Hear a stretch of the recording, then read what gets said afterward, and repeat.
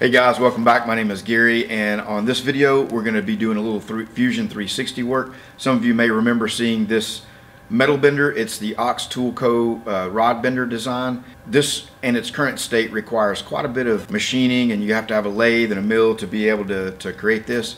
And I want to create a DIY version of it so that just anybody with a welder, a grinder, and maybe a drill press could easily do this in their home garage. A few design changes. We're going to use Fusion 360 to remodel some of it, and that's what this video is about. Let's get started on the design on this. So I'm going to pick out something, the easiest thing to do first. I'm going to start with this this top plate up here, and this is called the fence, and so we'll get going and start making that. So let's open the specific diagram so we can get the dimensions off of it. So it's 7 inches overall, 2.5 inches wide. So 7 inches long, 2.5 inches wide. So let's go sketch that out real quick. So I'm going to come here and make a new component. I'm going to call this the fence.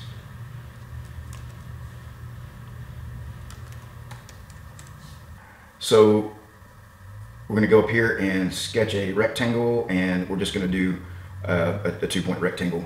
So I'm going to pick the face, and I'm going to spin this around to the front and draw our rectangle here. So we know that this is going to be 2.5, and then so you just type that in the box, and if you hit the tab key, it will take you up to the top dimension, and that is 7 inches there. So now we have our rectangle, so we can slide this into place and take a look at it. All right, so the next thing we're going to do is get the thickness of it and extrude it to the correct thickness. So let's look at that again. The thickness is, it's a 1/2 inch thick. All right, so what we want to do is stop the sketch and go and extrude this, and just going to extrude it forward, and I'm going to type in 0.5. And so now you see we have our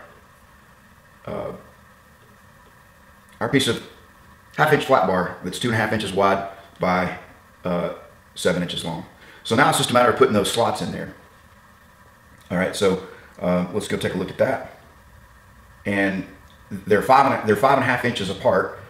So if you take 5.5 inches from 7.5 inches, you get 1.5 inches. So that means it's 3/4 from the outer edge, and the beginning of the slot is a 1/2 inch from, you can see this 1/2 inch from here to here. So 3/4 from one edge, 1/2 inch from the other. All right, so our the diameter is 0.41. So it's a clearance hole for 3/8. So it's a 410 thousandths. So we'll go back and start that again. So we'll go sketch a circle, center point circle. You can also just hit C on the keyboard. So we'll just drag that up and go 0.41. So we have that now. And let's slide over. We're going to repeat that and put another one here, 0.41. Put a line between them, and we're going to add a dimension to that. And this is 5.5, as we know from the sketch. All right, and I'm going to make this a construction line because it's not actually going to be cut. So now we got these 5.5 inches apart. So now over here, all we have to do is set this one in place, and it should automatically have the dimension for that one. So I'm going to go D here and go from there to there.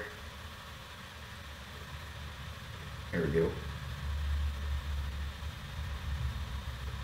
So this is 0.5 that way. And from here to here, we know is 0.75. All right, so now we have our two holes lined up. Now we have to, let's go back over to our,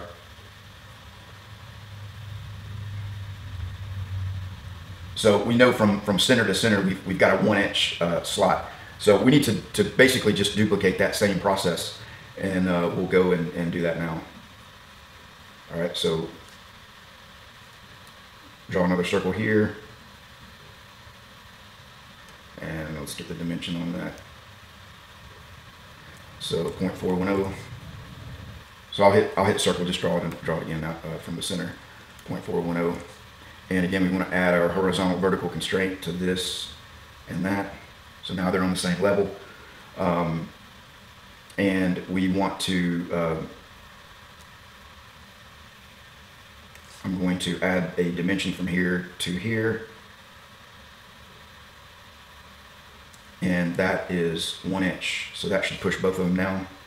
And then now I'm going to add a dimension from here to here, and it's 5.5. So now that these are both, you know, equal to each other and underneath. So now we just need to connect them together and make a slot out of them, and then we'll extrude them through. All right. So really, it's just a matter of drawing a couple of lines. So we'll put a line. If you hold down the Shift key, it'll ride along the edge of it there. So we'll put a line there and there, and it'll come and do it again. Shift key, and it kind of locks on to the point there. All right. So now you see we have that. We'll come and do that on this side. And you see it added these little circles here. That means it's got a tangent constraint on those lines. So now I'm going to hit T for the trim key, and I'm just going to come and trim out these circles to turn this into a slot. So stop sketch. And I want to hit E for extrude, and so we want to select that, and we are going to push those through. So yeah, we're going to go through that way. And then on the distance here, we're just going to select all, and that'll push it all the way through, and the operation is cut. So we'll hit OK, and then now you see we have our part modeled up. All right, so this next thing we're going to do here is make this part right here, and this is called the pivot boss. So we'll take a look at the details of it, and you can see it's you know, this is a great piece where you can use DOM tubing. This is 1.5 inch OD with a 3/4 inch ID, and the overall length of it from end to end is 1.5 inches. Now here's a design change that we're going to make this more friendly to a DIY type person. You see these 3 bolts here that you use to capture the bottom plate. Well, you would really need a mill with a DRO to do this, because you want to get the coordinates of this, you know, the whole pattern spaced out, or you could do it on a CNC machine pretty easily. But again, for the home DIY person, we're going to eliminate those 3 holes because all they really do is serve to hold the bottom plate on, and we're just going to insert a nut in the center of this and weld it in. All right. So one of the things that's kind of cool is you can go to McMastercar.com and pretty much everything they sell, they actually have drawings of it available. So you can see we've picked out a 7/16 nut, and you can see over here you can select what drawing type you want. We could pick a few different ones of these that'll be able to import into Fusion, but I'm just going to pick the 3D SolidWorks model in, and you can see that got downloaded there with a funky name. So we'll go back over to Fusion, and in our folder here we'll do an import, select files, and go to our downloads folder, and there is that nut. So we'll just go ahead and get that uploaded. All right, you see we have our nut imported in there. Okay, so we want to now go ahead and sketch out the other part, and then we'll drag this nut over once we're done. All right, so we want to we're going to create a circle, center point circle, and I'm going to go to my front face, and I'm going to drag this out, and we know the outside diameter of the OD is 1.5, and from here it's really pretty easy. We want to stop sketch. We're going to hit E for extrude. Go ahead and extrude this to 1.5. All right, so now we have a solid body here, and now we need to put a hole in the center of it that is 3/4 of an inch. So we will go and create a sketch, and we want to sketch on that face, and we want to create again another circle, and we're going to drag from the center out to lock that into the center.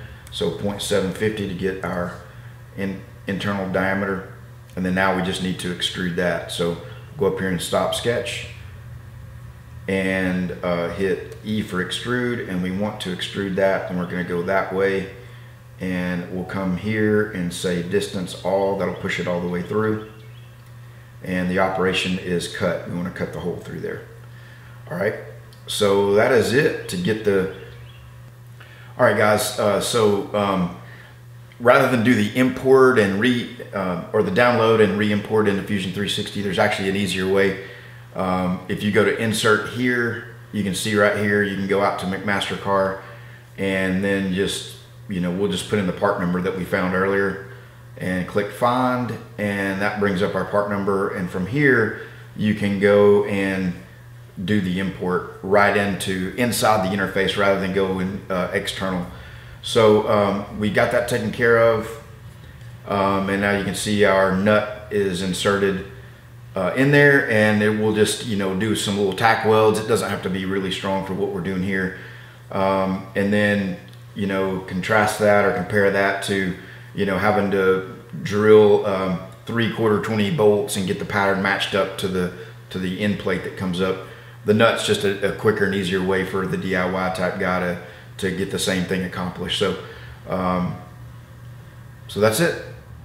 All right, well, that wraps up the video. Hopefully I didn't bore you guys too much, and I just wanted to point out that I am certainly not an expert on Fusion 360. I'm very much a beginner, just now learning, and recently took a class from John Saunders, and Kevin was the instructor there at NYCCNC. If you're interested in learning Fusion 360, download it, get a copy of it. It's free if you're a student or a hobbyist or you own a small business.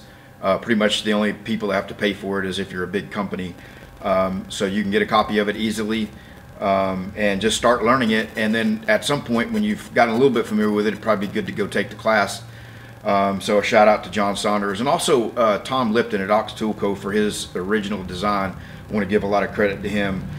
So stay tuned for upcoming videos in the very near future on a complete DIY set of videos and plans available to create this bender. And you guys probably have seen me use this in a few previous videos, but it's a pretty neat little setup that hopefully with these changes I can get where it's available to buy all the parts for it really cheaply, and then the videos, a how-to on how to get it all put together and come up with something that's pretty inexpensive for guys in the home shop. All right, thanks everybody. Have a good one.